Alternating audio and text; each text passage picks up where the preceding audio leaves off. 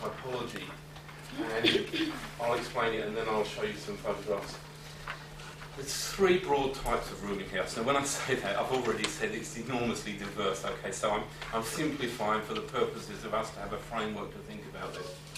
There's traditional rooming houses. These are the big old ones in this inner city. Some of them were purpose-built as rooming houses. Quite a lot of them are big old houses or mansions that have been converted into rooming houses. Then there are what I'm going to call suburban rooming houses. These are the new rooming houses. These are the ones that are in conventional suburban houses, typically with somewhere between 5 and 9 bedrooms. And then your third category is community rooming houses, which are not-for-profit rooming houses, and they too vary quite a lot. And some of these are in pretty good condition, but they also vary from those in pretty good condition to those that look more marginal. Now, if we look at the inner city, I've divided the rooming houses into those that have 20 or more bedrooms. That's really the traditional ones. Medium-sized 10 to 19 bedrooms and 4 to 9. Even in the inner city, only 1 in 5 of the rooming houses was actually large, although there was a lot that were 10 to 19. In the inner city, you've still got 44% of them have got 4 to 9. But don't forget these big ones that have got 40 or 50 people. They've got the great bulk of the population. But where are these ones? Well, here in the city of Yarra, a lot of them are small, and also in the city of Stonington, particularly the Paranbar of the city of Stonington. Now, if you come to the suburbs, you'll really see the picture. Once you get to the suburbs, in the inner suburbs, 80% of those 1,049 boarding houses had 4 to 9 bedrooms. They were small. 5% had 20 plus bedrooms. And I went and looked at some of the big ones out in the suburbs, and they're often in, all kinds of converted dwellings. Something that was, something that was formerly aged care accommodation has now become a boarding house. Occasionally a factory that's become a boarding house. Did come across just one fire station that's become a boarding house, although that was actually in the inner suburbs. If you look at the outer suburbs, in other words, out on the suburban fringe, nearly everything is small. And overall, this is just looking at the inner and outer suburbs, 82% was small. Now, if you look at the 1,269 registered ones, 3/4 of them were actually small, of the actual registered ones, officially registered. So one of the major changes is boarding houses these days are typically quite small dwellings, and they're typically like, the so-called suburban house. Now, I'll just show you a few pictures so you can get a sense of what this is all about. This is one of the large, older style boarding houses in the inner city. I've taken the picture from the side, although some of you may recognise it, because it's named at the front. So I've just taken it down here. This, as far as I understand, was actually purpose-built. It's a large boarding house that will take about 60 people. This is another large one in the inner city, but this is actually a converted dwelling. Originally it was a nurse's home, but these days it's a rooming house. And I've actually been all through this one. It's in terrible condition inside. I went through with the council inspectors. And it probably hasn't been painted for 20 or 30 years. And one of the things that I noticed was, and being very middle class on my part, but the lino on the floor in the public areas was so worn that it had no pattern left. And in the communal bathrooms there were taps missing, there were holes in the wall, the fire escape was blocked, and so forth. This is another inner city one. This is this is 2 old Victorian houses, probably once upon a time very grand Victorian houses, and you find quite a lot of rooming houses like this in the inner city. I mean, not exactly like that, but big old houses of some description. You can probably see, just about see up there, there are actually rooms in the roof. The balconies have been converted into rooms, and it's on a hill, so there's actually basement rooms. You can just see the beginnings of it, and there's been some repairs to the front door where maybe someone's kicked the door in or whatever. That accommodated officially 24 people. This is a rooming house very close to my own university, RMIT. It's a converted factory, and it had the slogan, being diplomatic, I've wiped out the www address and the telephone number, but it's relatively close to the university.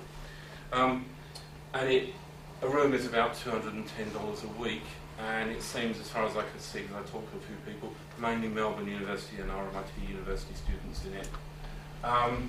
There aren't a lot of converted factories, but it is quite visibly this is a converted factory. It's now a rooming house. I didn't discover this one till after the census, and I don't know when it started, but it wasn't a registered rooming house. And now we're out in the suburbs.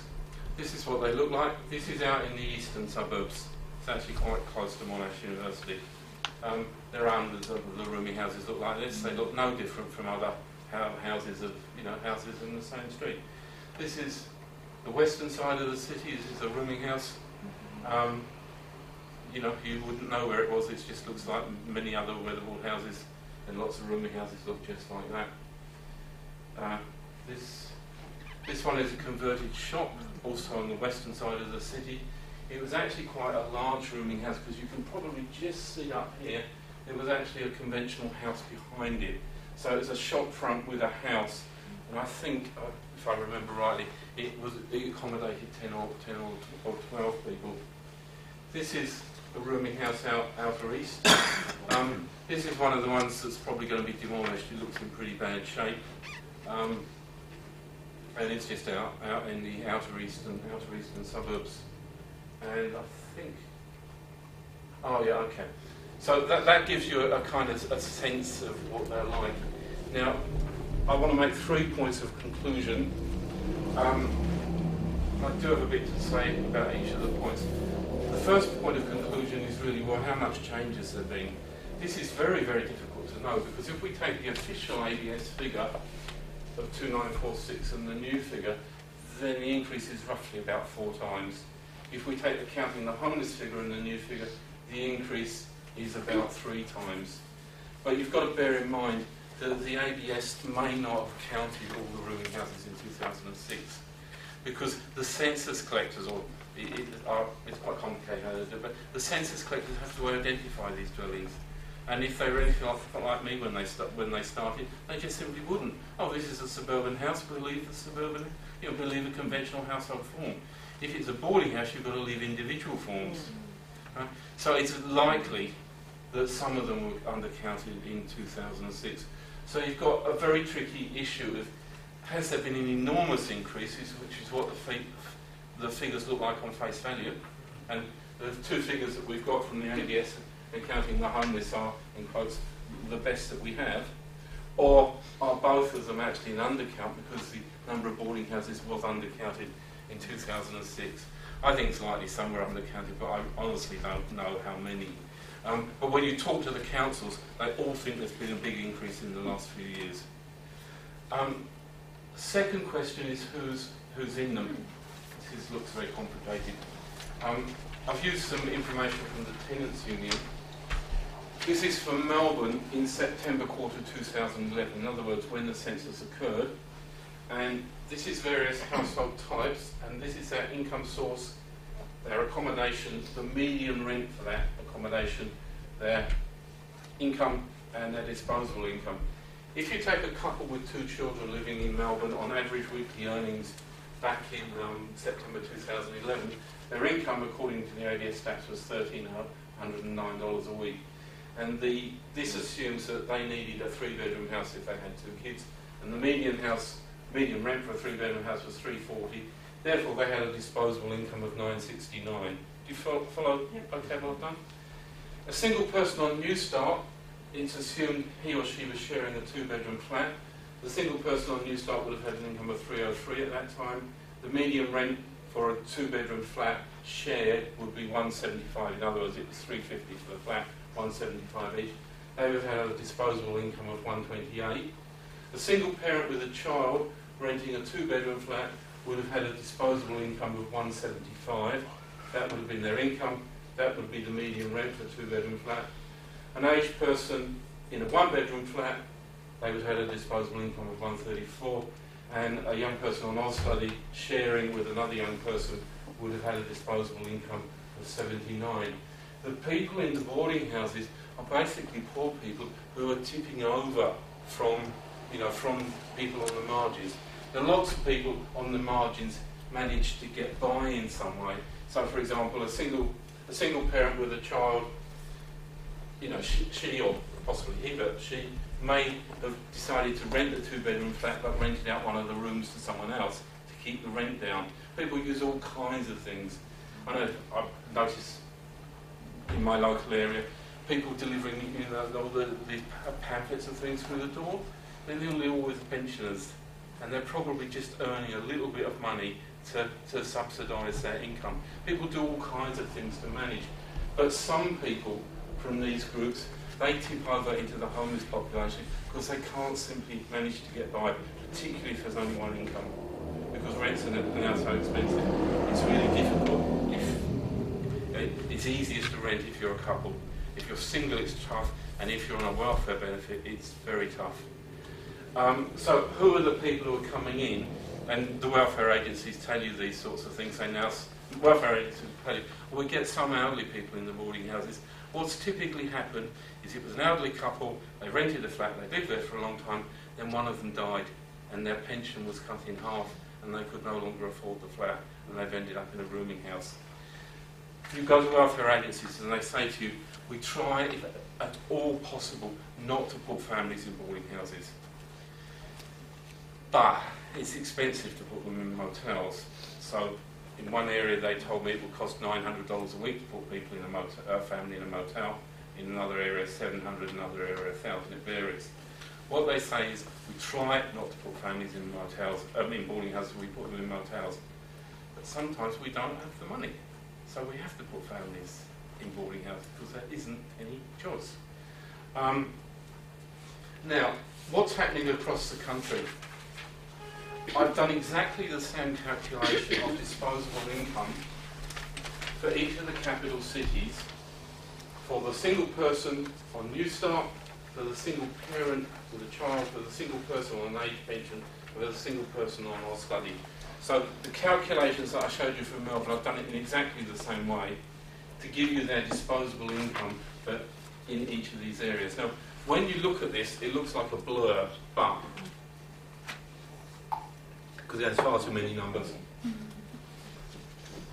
And you can look carefully, at your own speed later on. But let's look at Melbourne first of all. That's the disposable income for the four groups, okay? Get sense? Now, have a look at Perth. It's pretty similar. Not absolutely identical, but the Melbourne and Perth figures are rather similar, okay? Now look at Brisbane. Brisbane, Melbourne and Perth look about the same. The housing pressures that we see in Melbourne are probably fairly similar in Perth and Brisbane. It looks a bit better in Adelaide and Hobart. If you compare Adelaide with Melbourne, or Adelaide with Brisbane if that's easier, you can see people have more disposable income in Adelaide. Or if you compare Hobart with Melbourne, you can see they have more disposable income in Hobart. So the first pattern is Brisbane, Perth and Melbourne are pretty similar. Things look a bit better in Adelaide and Hobart because housing costs are not so high. Now have a look at Canberra and Darwin. Maybe we compare them with Brisbane because they're next to each other. It looks worse, it's more difficult in Canberra and Darwin. It's actually, I forget now, but it's something like $500 a week to rent a 3-bedroom suburban house in Darwin with an incredibly short supply. It looks more difficult in Darwin and Canberra. And now look at Sydney compared with Melbourne. It looks massively worse than Sydney. Now, what this means, I think, is the patterns that we see in Melbourne have to be happening across the country. I reckon it's almost certainly going to be worse in Sydney. I reckon probably the patterns we see in Melbourne will be fairly similar in Perth and Brisbane, but a bit worse in Canberra and Darwin, and a lot worse in Sydney, and probably a bit better in Adelaide and Hobart. Because the structural things that are causing the pressure look, in broad terms, reasonably similar. Now, what does this mean in terms of the overall number across the country? Counting the Homeless estimates that 17.3% of the boarding house population and probably a bit better in Adelaide and Hobart. Because the structural things that are causing the pressure look, in broad terms, reasonably similar. Now, what does this mean in terms of the overall number across the country? Counting the Homeless estimates that 17.3% of the boarding house population 17% of the boarding census night. So counting the homeless says of the whole boarding house population across the country, what percentage were in Melbourne? It was 17.3. The ABS report says that the percentage of the boarding house population in Melbourne was 17.5. Right? There's no difference. They both calculate the proportion of people in boarding houses. The percentage in Melbourne was about the same. And I can't really see any reason to think Melbourne has gone up dramatically or gone down dramatically. Therefore, if we counted 12,568 in Melbourne this time, and it was 17.5%, 100 over 17.5, the figure across the country is about 72. And if we use 17.3, it's slightly above 72. It's an estimate. It has to be an estimate. But if things are happening in the way that I think, which is the broad patterns that we see in Melbourne are happening everywhere and worse in Sydney, then the overall boarding house population is probably around about 70,000, give or take, a few thousand. Maybe it's 60, maybe it's 75. But you can see we're not looking at whatever it was, 17,000 or 16,800. The numbers are going up, and they're going up dramatically. And it's a consequence of the housing crisis. Now, and this is what really irritates me, the ABS are going to publish new figures, and they're going to come out with a much lower figure, and the reason is the census collectors couldn't see the boarding houses. They went into the wrong category. And the ABS will publish the official data and say, we are right. And I think they are wrong. It's not what is happening on the ground. Sorry, I'm getting a little bit irritated, but sometimes the people at the ABS have never been in a homeless service in their life. They sit in Canberra, in the boardroom, and they work out the decisions. And if they went round a bit more and talked to a few more people, they would have a more realistic understanding of what's going on. No, I really hope. And it's on film. Oh, I didn't say that. There you go. That's it. Thank you, everybody. Questions or comments?